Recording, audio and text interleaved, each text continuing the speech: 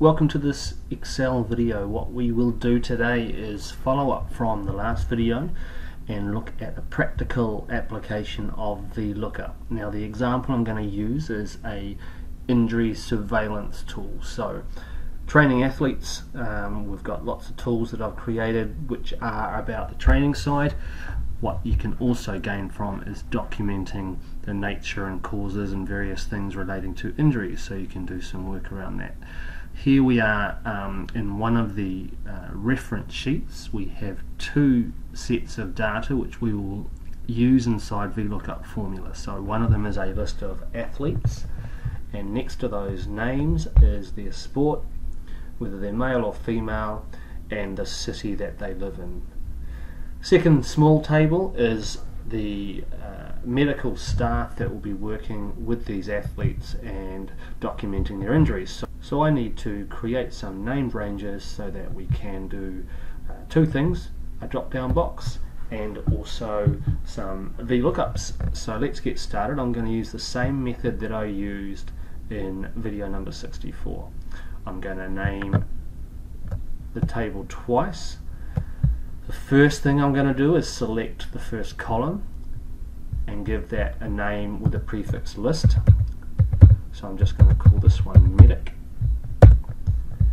and then I'm going to select the entire table and call that table medic. Same thing over here. This list is a bit longer, so I'm going to use my keyboard shortcuts. I'm going to use Control Shift down arrow, list athletes, and select the entire top row. You could use the column headings in that if you like. I'm choosing not to. Control Shift down arrow, and I'm going to call that table athletes. Alright, so being able to do those two tasks, which is creating a list of athletes and a table of athlete data, means that we can do a separate VLOOKUP to get things out in both of those circumstances. Now the real brains behind this kind of system is the injury classification system that you've got. So I'm using one by a doctor called John Orchard. He is an Australian sports physician, and he has a widely used injury surveillance classification system. So it's called the Orchard Codes. You can get it from this website shown. You can download a file which contains all of these particular details. So you have in column 1 a 4-character code, and that corresponds to a region of injury, some specific detail and types and things like that. So what I want to do is basically create a lookup table here. I don't need to do a double named range for this one because I'm not going to create a drop down box. I'm just going to use the lookup table. So I'm going to select the entire top row, Control Shift down arrow, it goes down about 1740 rows, and I'm going to call this table of codes. So when I've created those names, the details of those ranges get stored inside the name manager. So if I open that up, we can see that there are 5 named ranges that we've created, and there's some detail already in there for them, and it says which sheet they're on and which cells it refers to. So if you do need to edit it, you can just go to the name manager, click on one of them, and then edit either just by typing or reselecting. Alright, we're nearly there. We're nearly at the point where we can start doing some stuff. Alright, let's get started with this data entry tool. Sometimes having data validation is a very useful way to make sure you get clean data for analysis later. So we're going to start with the consultation date field. If you click data and then data validation, we've traditionally looked at one type of data validation in my videos, and that has been using a list. But you can also specify dates. So for example, I can say I will only accept dates that are between these two periods. And because there can be confusion about the date format, you can say how you want that format. In my side of the world we use day, day, month, month, year, year. It's not like that everywhere. Little message now appears to tell you that if we go to the clinician, what we want to be able to do is restrict what can be typed in there.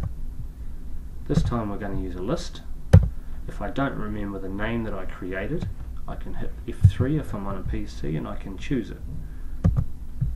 Oops, that's not the one I want that one.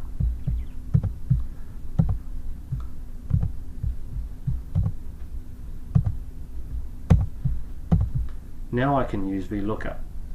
So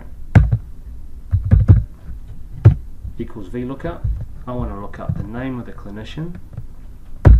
I want to look it up in a table that I created, and if I type table, you see the little menu appears that gives me the options of the various tables that I've created.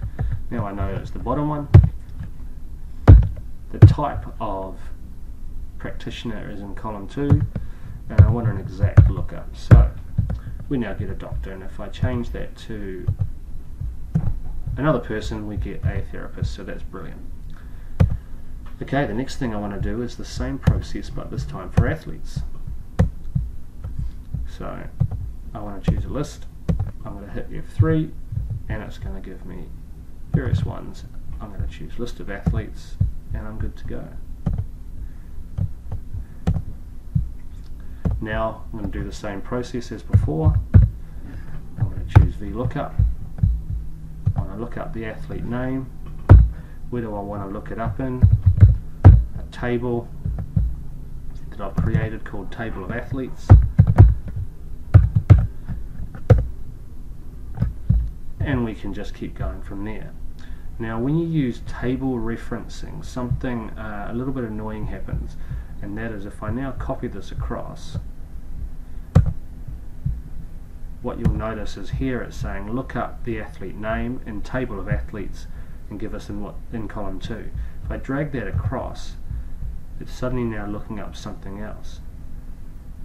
It's now looking up sport, because as we dragged it across, it dragged that reference across. So there is a way to get around that, but it makes the formulas look complicated. So I'm just going to scoop that out, and I'm going to paste it in twice. Once for gender, once for location. That now becomes 3. That now becomes 4. So we've got VLOOKUP working nicely for us now. We can change our selection of athlete to anything we like, and we can get an update of sport, gender and location. So things are tracking nicely. Let's keep going. We're going to apply the same process. Now there is a very, very long list. It's about 1750 items, so having a drop down box for that I don't think is a good idea. So I didn't create a drop down list for this code. But what I am going to do is I'm just going to get a couple of example ones in here. HKXQ.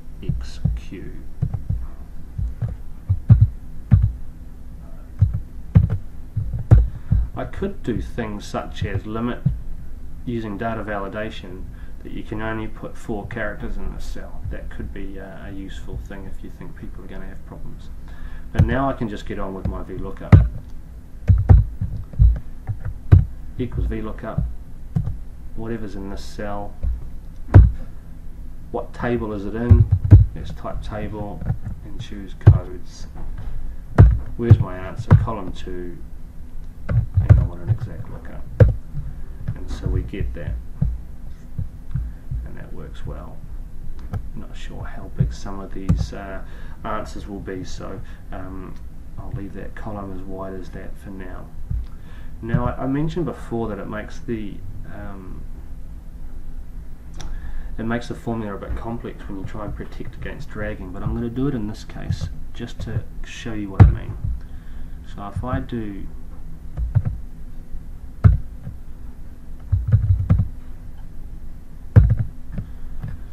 same click on the same cell twice and have a colon in between, then I can now drag this across and it will not change. So you note that code didn't change there because I had it twice. It's an interesting solution that I found on Google, where I find most of my problems can be solved. But I use it a lot. It does make the formulas look very, very clunky sometimes, but nevertheless it works. So I'm pretty happy with that. So now I've just been able to update the column number, and all these things are now filling in. So if I get another code, let me just go down to something that makes a bit more sense sometimes. NFCA.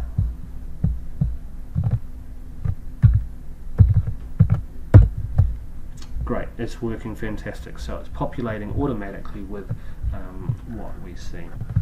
And so we're now in a position to just rock on and do more rows of data. So if I try that again,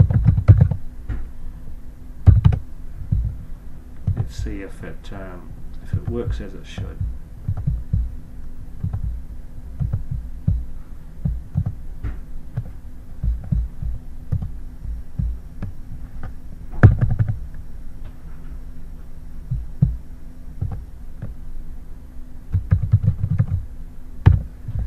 Brilliant. So everything is now populating as it should, and because we've got a nice little table format, we've got unique column headings, we can very easily do some analysis later to find out different types of breakdowns of these injury types and things like that. So what you can gain from sometimes is when you've got a large data set, you might have people that are uncertain about how to which code is which. My experience with the people that work in this field is that they have a little handbook that they look through, and they become very quick to be able to identify the codes that they're using regularly. So I haven't got a drop down list, but this system works really well for people that I'm engaged with. So there's a practical application of VLOOKUP for you. Hopefully that clarifies what is an incredibly useful formula and gives you something interesting if you are working in the field of sports injuries. Thanks for your time.